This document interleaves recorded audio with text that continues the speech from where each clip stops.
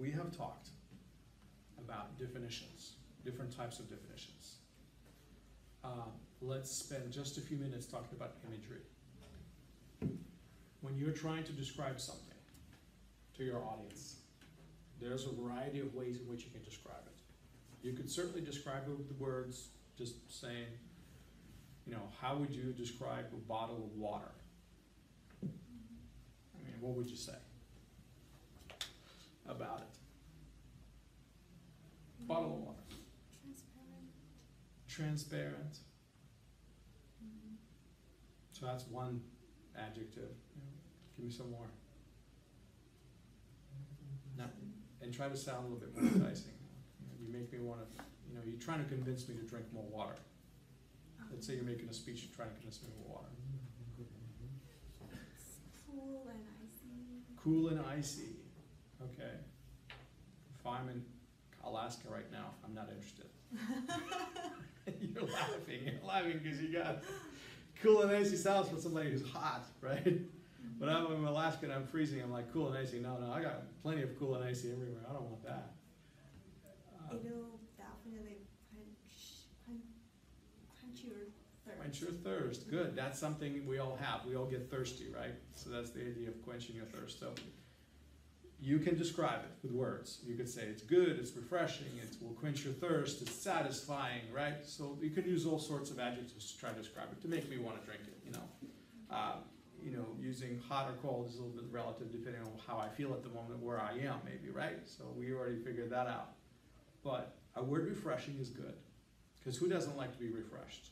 Who doesn't like to feel that their thirst is being relieved? So that's very general, universal way that everyone's going to be happy with those descriptions. See how I'm doing, how I'm actually throwing away some descriptions that are not good?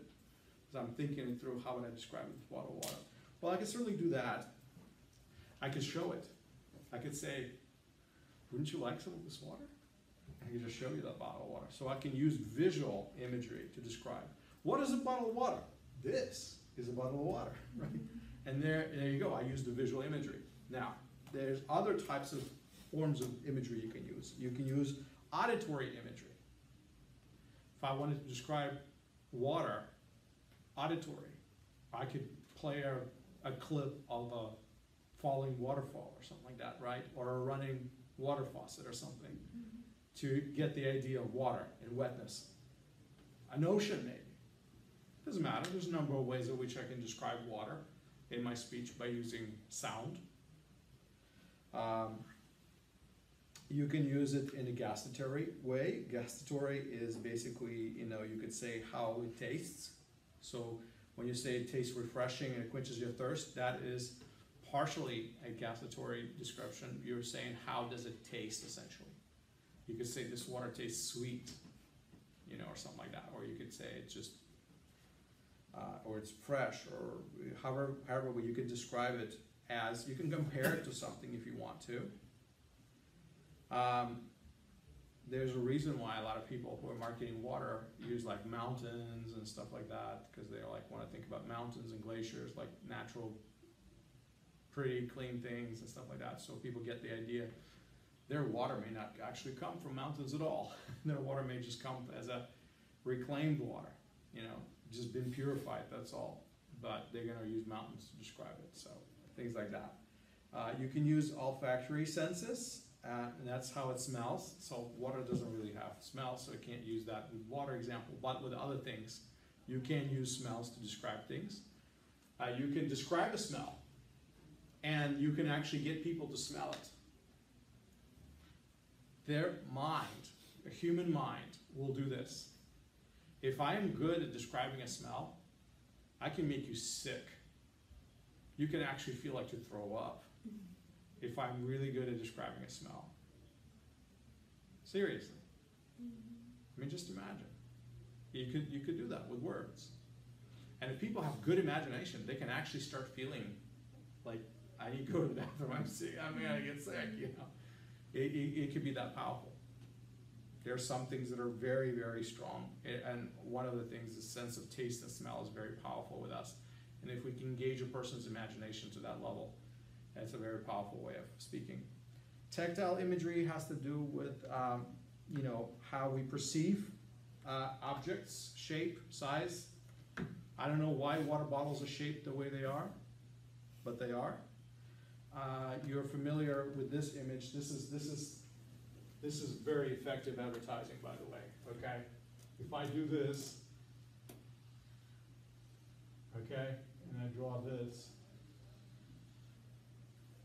what are you thinking of? You know, that's a bottle. Why that shape? Why not that shape? Why aren't bottles shaped this way? You know? And there's a label, right? And there's a little more for you, right? You know, why Coca-Cola bottles just started using that shape, that kind of shape like that? Why did they start doing it? Similar to female body shape. You got it. Thank you very much. I was hoping you would bring that up and I wouldn't have to do that.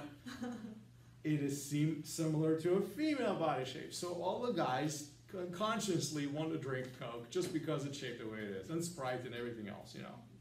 That doesn't look so much like a female body. It's just, you know, plain, right? No curves.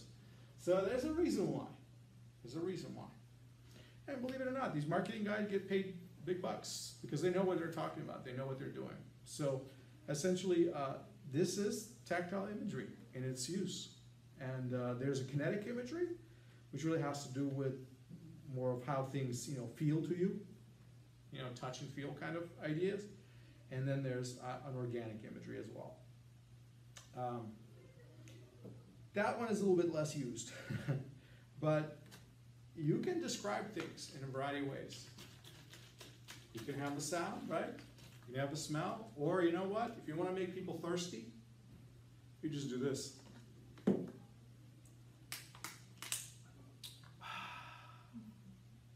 See me doing that part? There, made everybody want to take a drink too. Just if you're thirsty and I'm doing that, man, you just got 10 times thirstier. That's what your mind does to you. It suggests, hey, I want that feeling. What he's feeling right now, I want to be feeling. So you automatically say, I want to take a drink too. So you can describe things, you can show things, you can demonstrate things. These are all powerful ways of speaking, okay? And certainly water bottles, you know, can be used as a visual aid if you need to, as an example. But a metaphor is the next part that we want to talk about. Now, what is a metaphor? Can you explain metaphor? Anybody can explain metaphor to me. Just in your own words. It doesn't have to be scientific or anything like that. So what do you feel a metaphor is?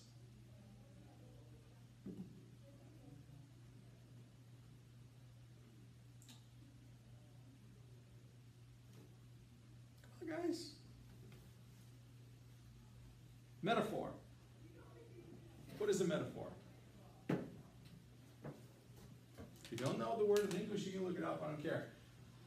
The point is I need you to understand what that means. What is a metaphor?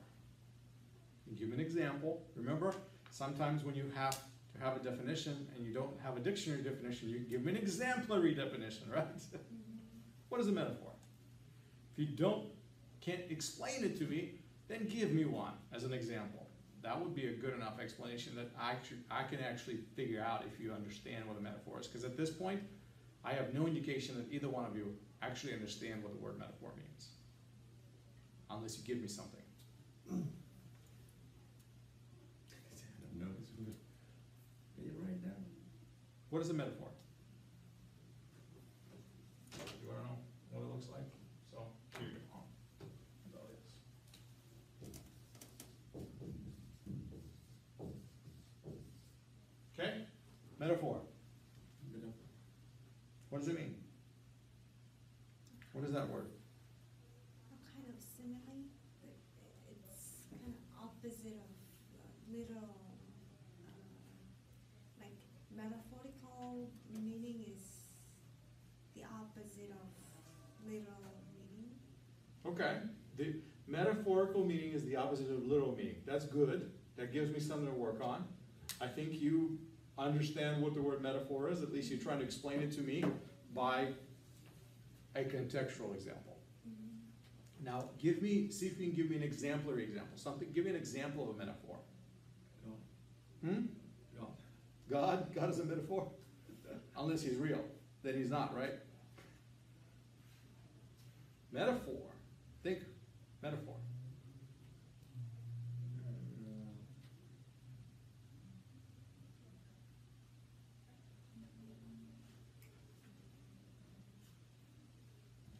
Life is a journey. Life is a journey. Excellent. Thank you very much. That is a good example of a metaphor. Why is it a metaphor? Is life a journey? No. A journey is a journey, and life is life. But when we say life is a journey, we're comparing life to a journey. What's a journey? Just want to make sure. What's a journey? What's a journey? Like Trip, something that you go on to. Good, good. Thank you. I just want to make sure we're on the same page. So when I say life is a journey, it's like I'm saying life is like a trip that you go on. It's a process.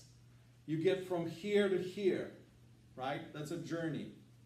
I'm a journey to the ends of this country. You know, whatever. Life is a journey. So when we say that life is a journey, we're using the word journey metaphorically to represent what life is. That's a good example. Excellent. Thank you. Any other examples that come to mind now that we kind of got one out?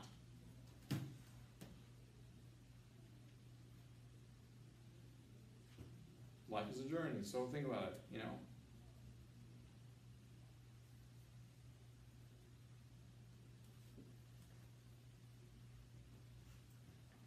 So your example, by the way, Ms. Young brings up another one in my mind.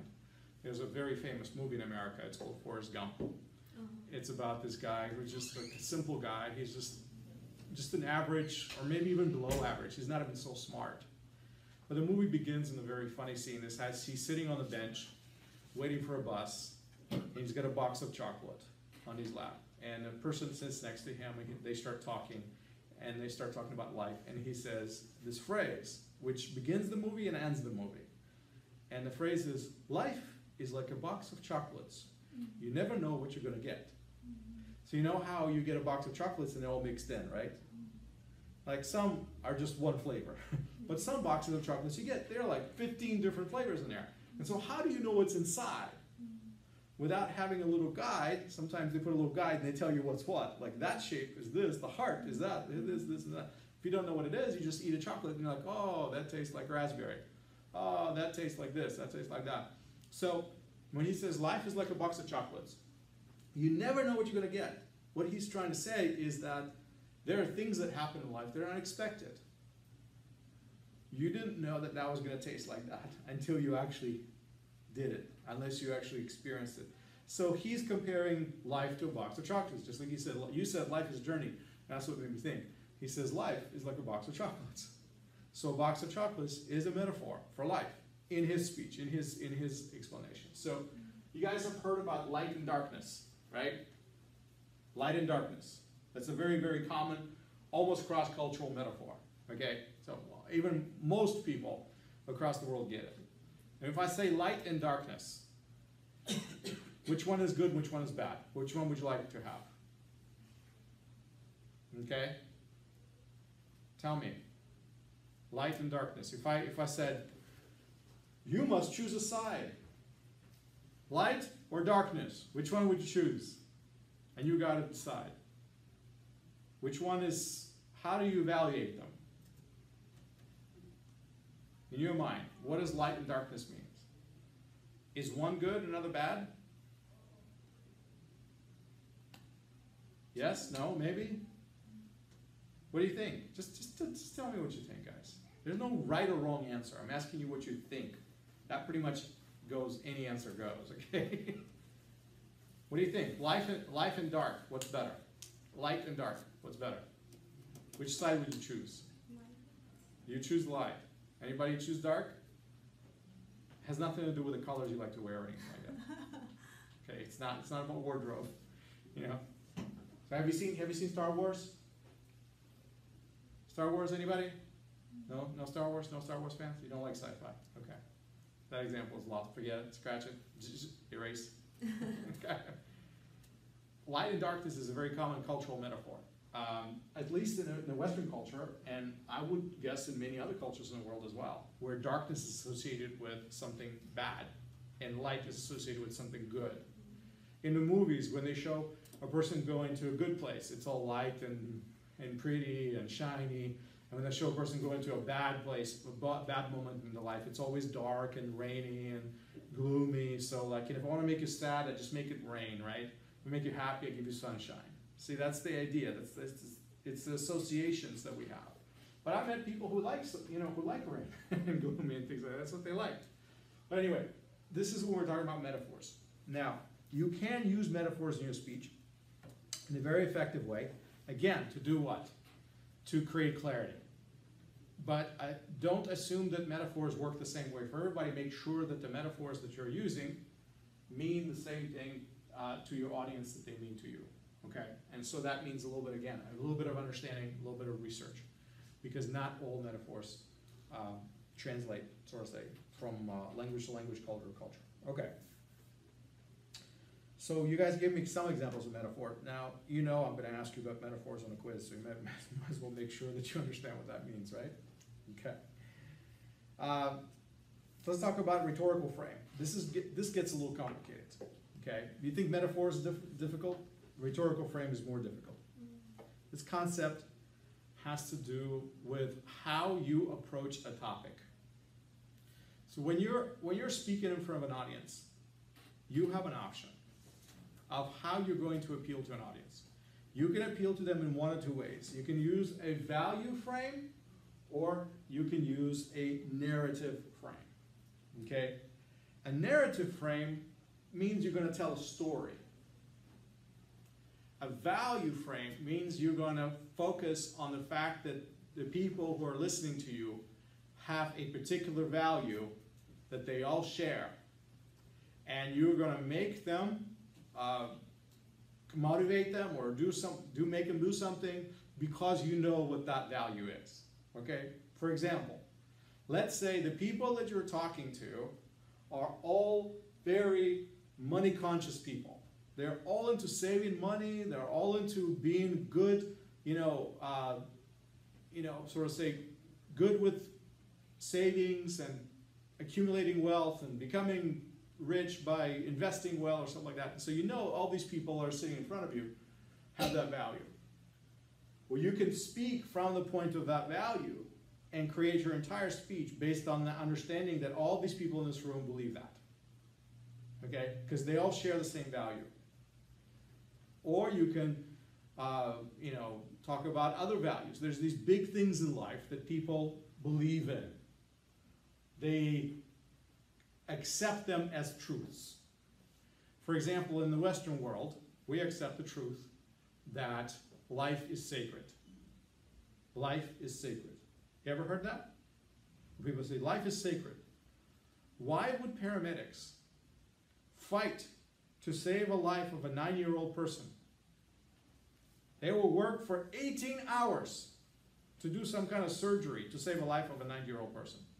And in America, they'll do that because the value of this society is that life is sacred. Now, in other society, they're going to look at that person and say, 9 years old? Sorry. There's an 18-year-old right there that needs our help. We'll make you comfortable, but we're not going to have an 18-hour surgery to save your life. You've lived a long life. It's time to go. Oh. You see, you go, oh, yeah. See, you don't share that. But you see, somebody has that value where they say, that 18-year-old is more important than a 90-year-old. So I'm not going to take care of that person. Because you know what? They lived a long life. That's okay. Now, the reason why you reacted the way you reacted is because you feel like that's not right. Because your value tells you, no, that person deserves it as much as the 18-year-old deserves it. And that's the difference. So if you assume a particular value in your audience, then you speak from that point of value because that's something that people already believe. They already hold that as special for them. You already know that that's where they are. So then you can build on that. Where at other times, you might not want to motivate a person through values. You might want to motivate them through a story, which is what I just did by telling you an example about a 90-year-old lady who's not going to get an 18-hour surgery. because she's 90 years old. See, that made you feel bad. The story made you feel bad. So I could have said, you know, old people deserve just as much care and medical attention as the young people, and that would have been one way of saying it. Or I could have just told you a story about the lady dying over there, and nobody cares for her because she's too old and she lived a long life. And you see what happens is, the goal I'm achieving is the same exact goal. I'm saying the same exact information. I'm conveying the same idea. But one I'm conveying through a story, that's narrative frame.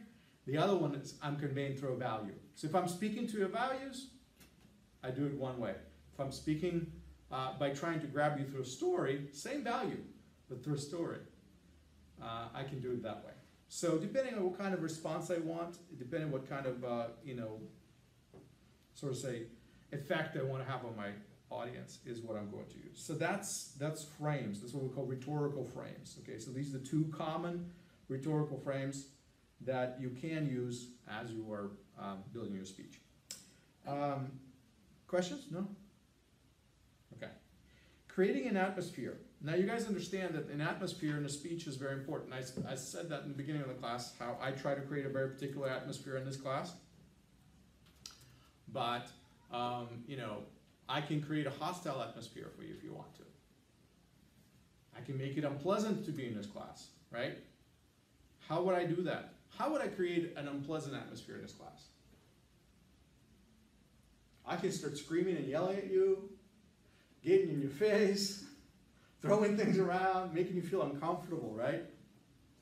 I could start using guilt and shame on you, try to speak negatively, and all of a sudden I'm going to create a very negative atmosphere in class.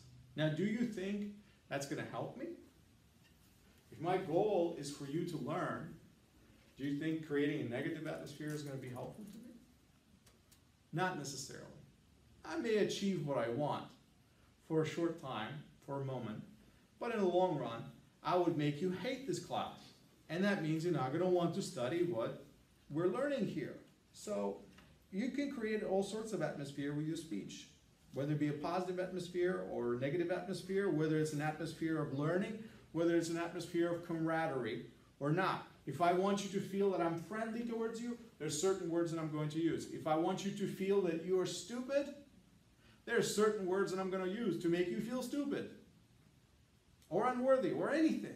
The point is that as the speaker, you have a power of creating an atmosphere. And there's certain atmospheres that are conducive to certain types of speeches. That's all it is. If you're speaking to an audience that's hostile to you, the last thing you want to do is provoke them and create a hostile environment where they're already mad at you. They already want to kill you. And all of a sudden, you're creating even more problems. So essentially, atmosphere is something that you as a speaker have a control of. And you can do that with words. You can do that with words. That we're talking about wording your speech in this lecture. So there's a little box over here in the textbook that talks about doublespeak. I don't know if you know what that means. Doublespeak is when we mean something but we don't want to say it straightforward. Okay? Doublespeak is when we want to say something and we're saying it, but we're saying it in a roundabout way and indirectly. So like me saying in class, if I am concentrating on this topic and if I am talking about this issue and I've already spent 15 minutes discussing it, the likelihood of you seeing this issue again is about 99%. So what am I saying? I'm saying I'm going to ask you a question on the quiz about that matter, but I am not saying it because I never used the word quiz and I never used the word question. I said you will be seeing it and you have to take my doublespeak and interpret it to mean that, hey, that means it's going to be in a quiz. So there's a certain level of perception, but I'm trying to veil the uncomfortable conversation over quiz by just saying, hey, you're going to see this again. You know? So If I'm speaking about something that I don't really want to come out and say it up front, sometimes you use doublespeak, where you veil the direct meaning by using indirect words, okay?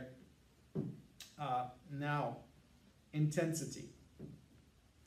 As I've already mentioned, the words have emotional force to them. And depending on which words you use, it can be perceived as strong word or a weak word, or a neutral word. Some words are strong, other words are weak, and other words are neutral. Let's think of some examples. I'm going to make you guys think. I'm going to make you brainstorm, okay? Think of a word that they may have different positive, negative, and a neutral connotation. Let's see if we can come up with something together. Can you think of one for me?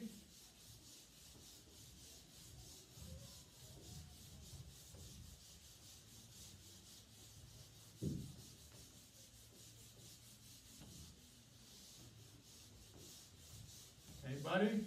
Have you come up with a word that can have a positive, a negative, and neutral connotation?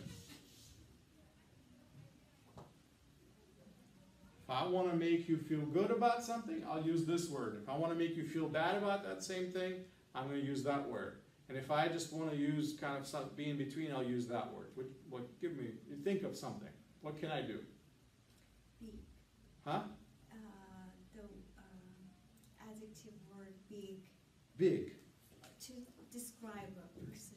Okay, if I say a person is big, that can mean different things, right? Depending on how I use that word, it could be a good thing or a bad thing. And that's true, that word is kind of ambiguous. It could go either way. Now give me a synonym for that word that's always big. Or always means bad. So think of a word big that communicates the idea of like negative big. Is there another word that you would use to make it very clear that you mean it in a negative way? What would be the word?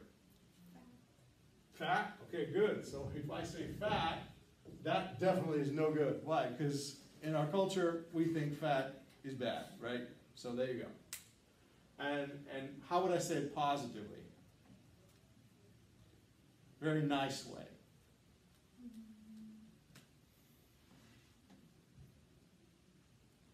What would I use? How about this?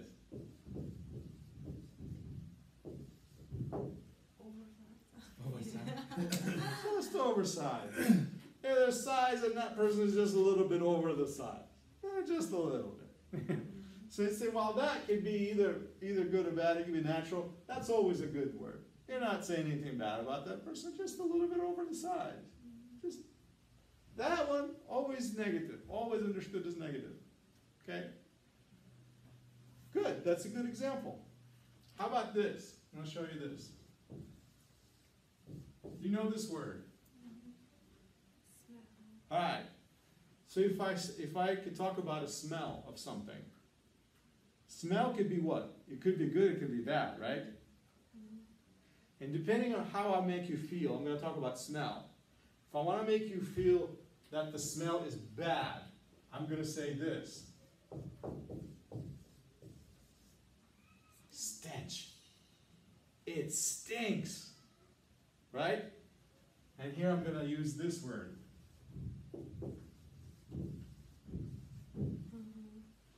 Aroma. How about that? So here I am working at the perfume store. Am I going to talk about stench? No, I'm going to talk about aroma, right? Now, if you don't like the perfume, you might say, oh, that stinks. But you see, smell is kind of in the middle. It could be either or. So you can create an intensity with your speech to how you describe things. You can talk about perfume as being aromatic. Or you can talk about it stinking. And depending on what word you use, that both mean smell. essentially. Your perception is going to go that way. Okay? So, of course, you have to judge it for yourself how intense your language should be in a speech, depending on the kind of speech that you give in which audience, but be careful, because you may use words sometimes that will have meanings of extreme negative to people, or a positive word. So, depending on what you're trying to achieve, that makes a difference. Another aspect is appropriateness, of course, because you've got to think about your audience. Where do they belong? You know, how do you want them to react to your message? Using informal language is always a good idea, but be careful with colloquial language. Be careful with slang. Be careful with words that we use that are non-normative, okay? Because they can be either misunderstood or misinterpreted by people. Okay? So imagine this. I'm sitting here and talking with my friends, and I see somebody walk by, and I'm going to say, Stephen, he's hot. And somebody's going to say, what do you mean hot? You like him or something, you know? And I'm going to turn around and say, no, he's not hot, he's cool. What do you mean he's cool? Well, look at him. He's cool. No, he's hot. See? I just use the words cool and hot as a temperature to describe a person, which can be construed in a variety of different ways. One can be construed as a person who is good-looking and desirable or something. Another is a person that just looks fashionable or something like that. Hey, he's cool. Look at his sneakers. Look at the clothes he's wearing. Look, all of a sudden, he's cool, right? I want to be like him. Or hot can be understood as an attraction factor, something like that. So you see how we use these words, and they're very ambiguous because I'm using slang, because I'm using colloquial language, and it's not always clear to the other person of how you're using it. So it's best to just simply avoid it, because your audience can often misunderstand what you mean by it. So that's a little good advice here. Something else the textbook talks about is using gender-neutral words. Gender-neutral words. So what is a gender-neutral words? What do we mean by that? How can we use gender-neutral words? I mean, we know that in this world we live in, we have males and females, right? I know that in the society we live in, we have other options these days. But traditionally speaking, we have males and females can procreate, right? And the third category can't procreate and make more of themselves, okay? But essentially, most people fall into one or the other categories, right? So how do we use a gender-neutral language? So if I say, my cousin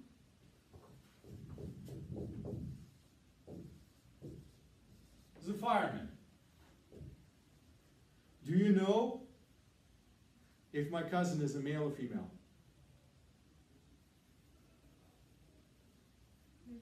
Male. He goes male. Why? Because it says right here, right? So if I said my cousin Susie is a fireman, it would sound really weird, right? Because she's not a man, right? But Susie's not a man.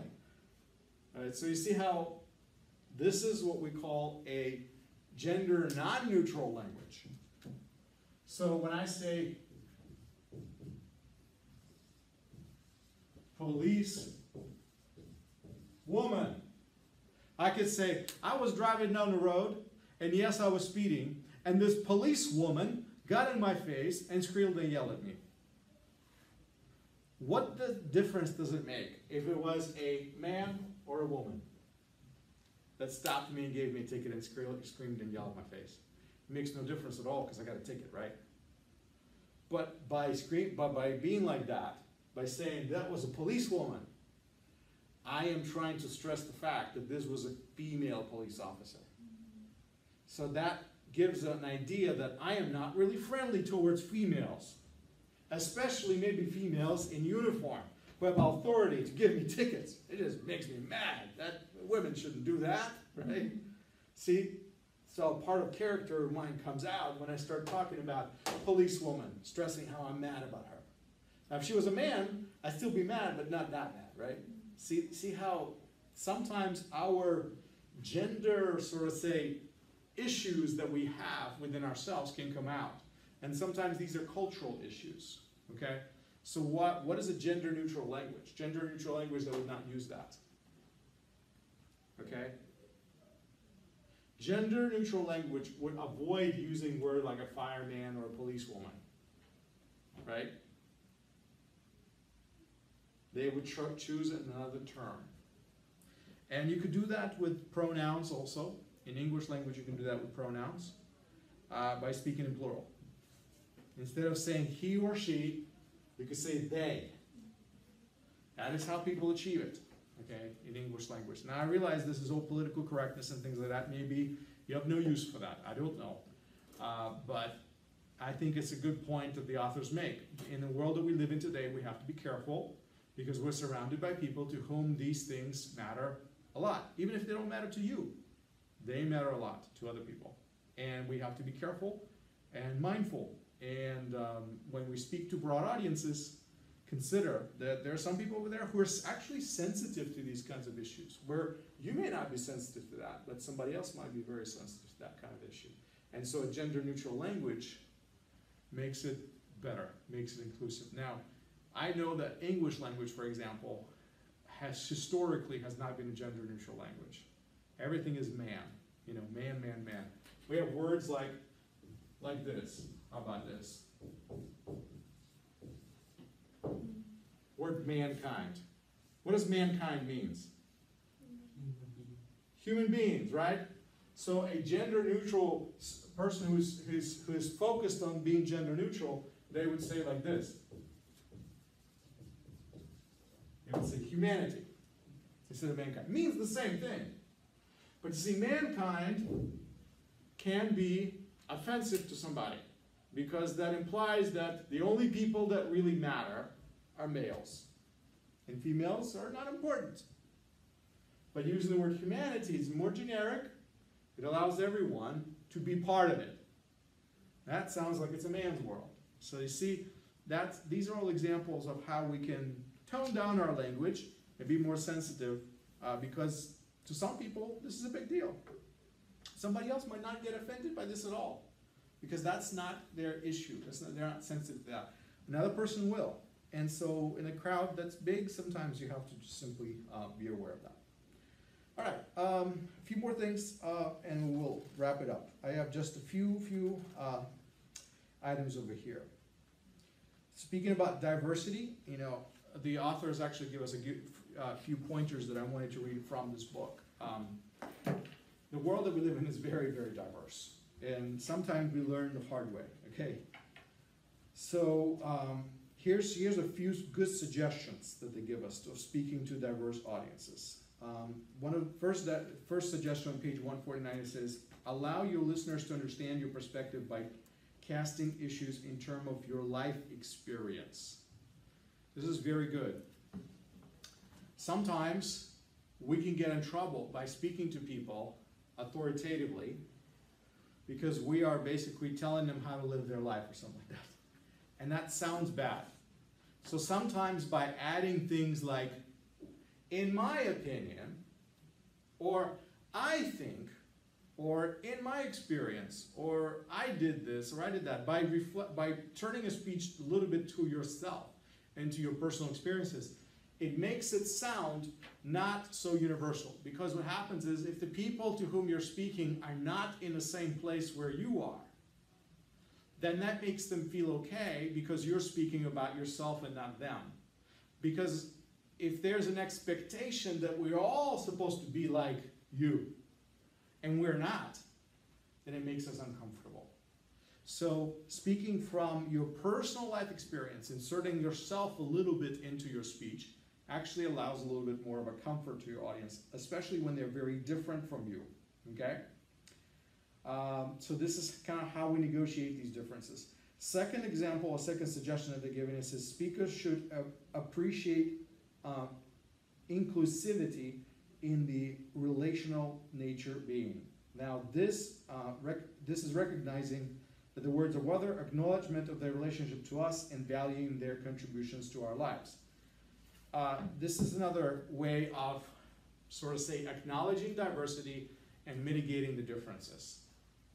Sometimes when you're giving a speech, it may be prudent for you to recognize somebody else who does not agree with you, especially if you're giving a speech on a controversial topic, especially if you know if there are people in the audience who do not like what you're going to have to say. You might have to give them something to hold on to say that, hey, I know I have an opinion, but I'm not going to stand here and for 15 minutes unload my opinion on you. I want you to recognize that I also know the opinion that you hold, which I do not share, but you hold it. So I'm going to quote somebody, I'm going to cite some guy, I'm going to make a reference to that other point of view, okay? And be inclusive about it. So I do not sound like as if my way is the only way. Because there are other ways. Yes, I am speaking about my way. I'm not going to change my topic. But I'm going to recognize that there's another way. You see what I mean? And by doing that, you're including some of the people in your audience, especially if they're very diverse and they're very different from you. You're creating a way for them to still connect to your speech, even if they disagree with you from the beginning. But you're giving them something. You're giving them some room to agree with you. At least they can agree with you on that, on what you just said, which articulates their position. That they can agree with. You see what I mean? You're giving them something positive. So that's a technique. A third technique that they're talking about is empower others. To empower others is to share the risks and responsibilities, common goals with them. You can do that in speech. You can empower people in speech. I try to empower you in my class all the time by giving you an ability to speak, by giving you chances to drive this class, by giving you a chance to come up with examples that we talk about and illustrate with. That is me giving the power to you. I want you to have that power because I actually believe that in a learning environment it works that way better. Other people may not feel as comfortable about it. So when you ask for people an opinion or something like that, when you're trying to poll your audience as you're speaking, you got to realize it might not work out the way you want it to, but you are giving them the power, and you have to be comfortable with that. If you're not comfortable with that, don't do it. If you say, by the show of hands, who thinks that, Star Wars is awful or something like that, I just use an example of Star Wars, and you guys are not Star Wars fans, so it doesn't work. I said, scratch it, forget it. It's not relevant. It's okay. You have to be prepared. The result of you giving power to somebody might actually not be what you want. So you just have to be ready. But when you do that, it shows to them that you care, and it shows to them that you want to bring them in. And that builds goodwill between you and your audience. Now, the fourth point that the authors articulate here says, conceptualize issues historically. You might ask the question, how does my message affect all of us? So if you're speaking to an audience that's broad and diverse, you might want to think of how what you're saying affects people who are not like you. And how has this issue been understood historically throughout periods of time by different people?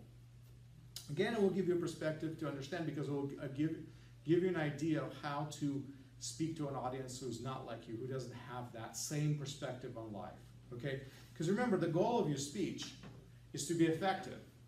And if you can't hold people's attention, and if you cannot give them something that they can grab onto, and if you cannot bring them into your speech, then they are getting nothing out of your speech, which means you have failed. You may have delivered the best speech ever, but you failed because you failed to connect with your audience. That's it. Failed speech is that. It could be written like a textbook, perfect, but you failed because you didn't connect with your listeners. And they didn't do anything, or you didn't communicate to them what you wanted to communicate. And in the end, the result of your speech is a big 0. So why did you stand there and do that? They accomplished absolutely nothing. You wasted that opportunity, you wasted that moment. So that's the idea. Even if your audience differs from you in gender, in culture, in ethnicity, in language, in philosophical conviction, in religion, and anything that's out there, even if they differ with you, you could still make a connection with that audience. If you utilize these types of suggestions that we're just now talking about, of being sensitive, of thinking through, how can I be clear? How can I be precise? How can I bring in the other perspective into my speech? It may just be a couple of sentences, that's all you need. But that will allow for that person not to tune out, but to stay tuned in. So there are ways of doing it, okay? And it's not as easy. So this chapter, in this particular lecture hasn't been that simple to understand, because now we're getting into really complicated stuff when we're talking about speech making. And so I'm expecting that some of you might utilize some of this material and might just not utilize some of what I'm sharing with you today. So I'm fully expecting on that. That does depend on your level of learning, sophistication, and a desire. So it's really actually all up to you. If you really want to utilize this in your speech, I know you will.